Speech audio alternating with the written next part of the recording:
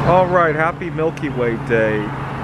So today I am going to do a 24-hour fast. I'm already 13 hours into it to help reduce the environmental impact of our food production.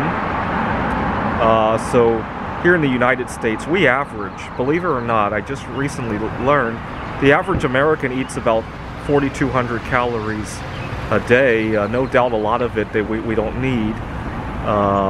Around the world, more people are eating themselves to death than starving to death.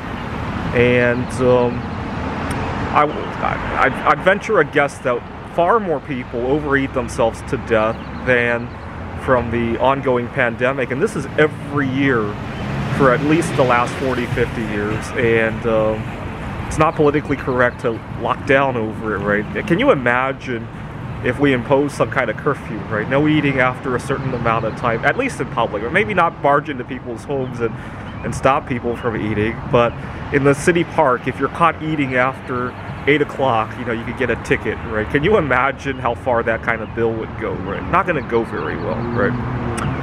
But it's Milky Way Day, and by the way, it's Milky Way Day because our environmental impact now extends to the entire Milky Way, right? So 5 years ago, we dumped a bunch of plutonium into the atmosphere of Saturn.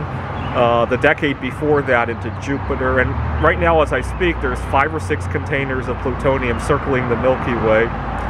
And I also think it was a bad idea that we told aliens about where we live, right? And there's a lot of space debris. Someday we won't be able to go to any other planets anymore because there'd just be so much debris circling our sun.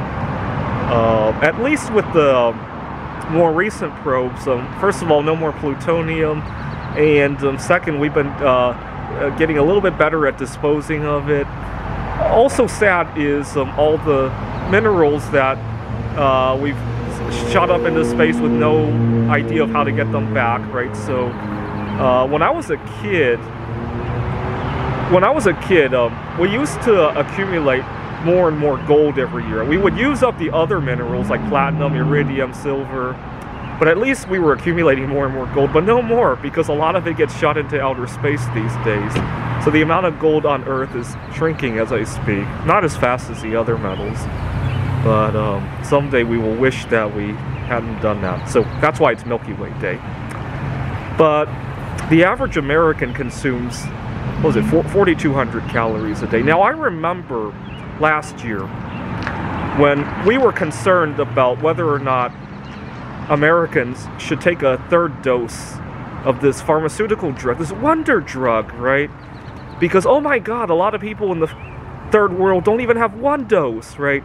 And maybe we shouldn't take that third dose so that everybody could have one dose, and maybe that might be a better protection. I remember us talking about it. Now it's 4 doses, by the way.